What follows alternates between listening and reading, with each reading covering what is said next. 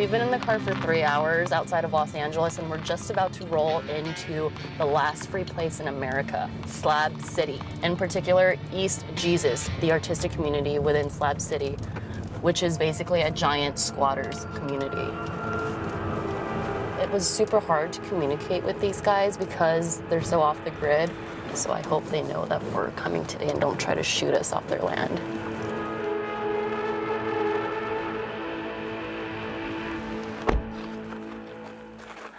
I'm Yoonj. Aaron. Aaron, nice to meet you.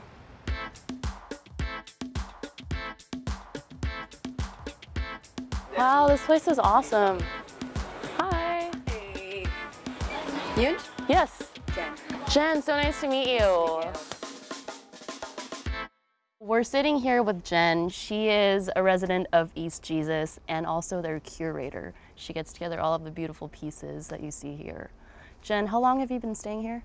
I've been living in East Jesus for about 1.5 years, and I first came out as a weekend contributor a year before that. How many people are staying in East Jesus right now? Right now in the summer, we have 6 full-time residents who live here all week, and then we have 4 who are only here on the weekends. Can you explain to me the distinction between East Jesus and Slab City? Slab City has been around since about the 80s, and people come out here to mostly do what they want to do and be left alone. Right. Well, East Jesus is actually in Slab City. Okay. We are considered a camp. Charlie Russell is the founder of East Jesus, and he first came out here in '06 to work on Salvation Mountain, and he fell in love with the place, packed all his belongings into a shipping container, and had his shipping container and his 2 art cars shipped down here to the furthest, worst corner of the slabs and started East Jesus. There's always been a lot of art out here. There's multiple artist communities within the slabs. East Jesus is different because of the scale and simply just how many people are a part of East Jesus. In a busy week, we'll get 1,000 people coming through for tours. What happens if there's a disagreement? In the eyes of the law, none of us actually belong here. In the event that a crime is committed, the sheriffs will come out and they will arrest people. And they do a really good job of it. Show us the way. We've got our carbecue over here. This was a 1971 Mercedes-Benz. A carbecue? Yeah, according to Charlie, this was the biggest lemon they ever produced. So when someone brought it out to him to use as an art car, he said, no, we're just gonna set it on fire. Right over here, this is our Mammoth. Awesome. It's a 13-foot high woolly mammoth built out of blown out car tires. This is the Tower of Barbarella. This is originally built by Royce Carlson, who was a friend of Charlie's from the beginning. He actually helped him start East Jesus. Like, he helped him clean up a lot of this. Right. He built the tower, and then it's become a collaborative art piece. These panels are from our Art Slam competition, where we give them a panel of wood and give them an hour and say, okay, make art. And you get things like this. Which is the most popular art piece, if you can call it that? You know what? I'm gonna say it, this one right here, because so many people use it. There's so many pictures of the TV wall. My good friend Flip Cassidy was the person who brought me out here the first time. We actually brought the initial 15 TVs. I guess this is kind of like the anti-us project. Maybe. Media It's versus you. Yeah, you know, not all media is bad. Tits. Playboy. This is our Thunderdome, one of our gardens. What grows in here? We've got eggplants, onions, squash, zucchini, tomatoes, beets, and radishes. It's been a big process getting the gardens going properly because it is a harsh environment out here. Right. Because we're very aware of how far we are from any kind of services. Right.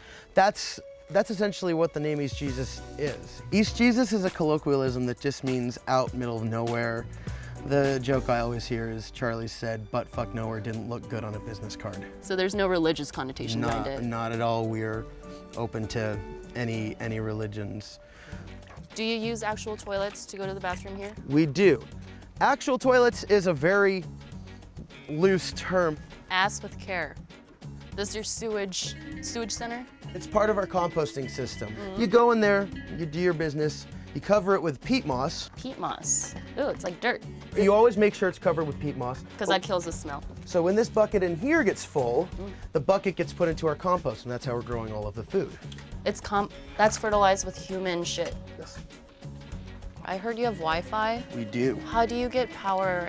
Solar panels. This is what powers East Jesus. We're using our natural resources out here, which is the sun and garbage. So all of these solar panels out here power this entire area? Yeah, and it's something we're still trying to expand upon. It was one of Charlie's wishes that a foundation be created to keep East Jesus running. The Chasterus Foundation? Yes.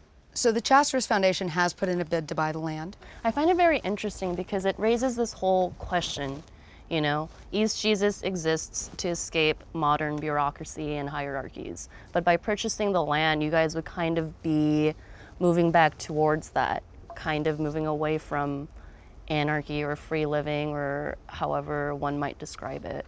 How do you feel about that? East Jesus' primary mission is to preserve, protect, and continue the work of Charles Russell. Any ideology beyond that isn't the goal of this foundation. Our goal is to share his vision of a world without waste in which every action is an opportunity for self-expression. I guess what's one of the biggest misconceptions that people have about East Jesus? I think a lot of people don't realize yet that we are a 501c3, that we do actually exist as an entity. Right. We're currently fundraising. We have to raise about $90,000, we think. There's a gold rush right now for geothermal energy and solar energy in this area. Once the bid is put in, it can't be overturned, which means that by the time we find out somebody's got a lease, we won't know till the bulldozers show up. Okay. And we're not waiting. It's easy to see why they call this place the last free place in America. Not just in terms of the rent being free and costs of living, but the things that you can do. Like, there are no rules. You can make art, put it anywhere. If you want to sleep somewhere, you can sleep there. If you want to make something, just make it and put it somewhere. This is, I don't know if you guys have been to Burning Man, but it feels like what Burning Man is, but it's here year-round. There's really no boundaries beyond the regular. What's that? What is that? The air raid siren is our dinner bell. Do you know what's for dinner? Garlic sauteed bok choy. Ooh. Quiche with garden vegetables and bacon. Broccoli cheese rice. Ham with homemade cranberry chutney. This meal here costs about $1.50 to $2 a person. That's always the price point that we're going for, is between $1 and $2 a person. Some people will respond well to being in an ordered society. Other people will respond a whole lot better if you just say, go at it. What brought you out here in the first place? The freedom and the ability to control your interaction with society. Can I ask what you did back in society? I've run restaurants that do over $1 million in sales a year. Wow. It's a very stressful business. I've been coming out here since 2005. I met Charlie when he first showed up out here. It sounds like you're one of the few people here who actually knew Charlie and had a relationship with him. Yeah, pretty much. How do you feel about the potential purchase of the land by the Chasterus Foundation? Charlie had goals and aspirations for this place. Some of them at the time seemed very far-fetched. When I look at it now and see how things have fallen together and progressed exponentially, I think Charlie would be just as amazed as mother and his sister were when they came out here and saw all the work that had been done since he had passed away. The night is still young, and Jen and the guys have another activity waiting for us. We're gonna go in the art car and drive ourselves to the hot springs. Over 100 degrees and perfect for this time of night.